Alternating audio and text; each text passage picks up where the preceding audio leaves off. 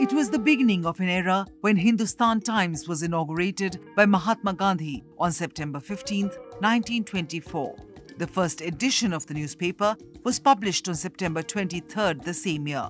The paper's first home was a rented three-story building in the Green Market near Old Delhi railway station. This decade began with Gandhi's nationwide launch of Satyagraha, his rousing call for Swaraj, and even saw some of the earliest protests against untouchability.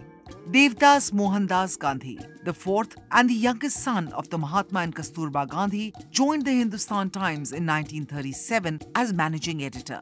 He held the position till his death in 1957. He was born in South Africa and returned to India with his parents. He joined the freedom movement almost immediately following in the footsteps of his father.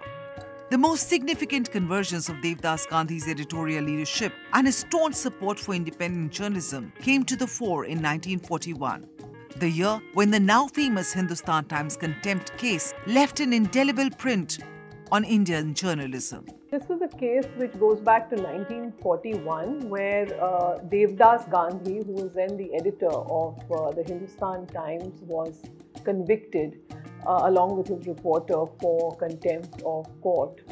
Let's take a look at the timeline of the case. In August 1941, the British government opened a fund soliciting public subscriptions for the Second World War.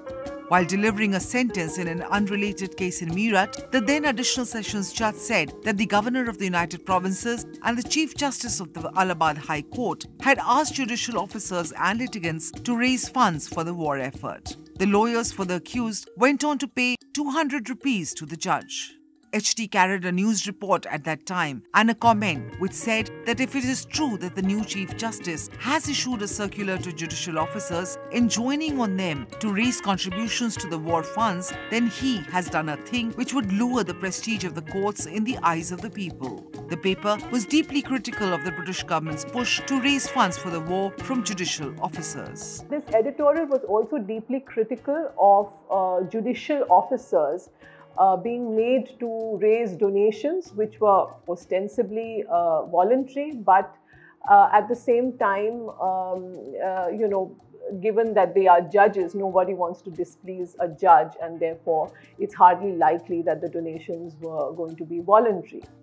The then Chief Justice, Sir Iqbal Ahmed, took a serious view of the report and the comment in the paper. He caused a contempt writ to be served on the newspaper's editor, printer, publisher and the concerned reporter. In court, Devadas Gandhi defended his reporter and refused to name the comment writer and said he would face imprisonment rather than pay a fine and go home when his reporter colleague would not. Devadas Gandhi's lawyer Tej Bahadur Sapru's arguments established the point that the Raj was not only being churlish, but more seriously, ignoring canons of judicial fairness and propriety, in that the Chief Justice was both prosecutor and judge rolled into one. The Hindustan Times contempt case will never make it to the great passages of World War II, but in its own minutiae, it holds the place of hubris in the rise and fall of power. If Devadas Gandhi was an exemplary editor, Mahatma Gandhi was a very involved reader of the paper. A prolific writer himself, the Mahatma contributed several pieces to the Hindustan Times on a variety of subjects, including on how to become an ideal peasant, caste system, ideal diet, khadi, among other things. So he was a journalist, but at the same time he was reporting on a national figure who is also happened to be his father. How did he manage that? Well, he alone knows how he managed it. I mean, I could see the stress on my mother sometimes, but he was a family man, like my grandfather. I know him only as I know my grandfather. I know Mahatma Gandhi as a family man.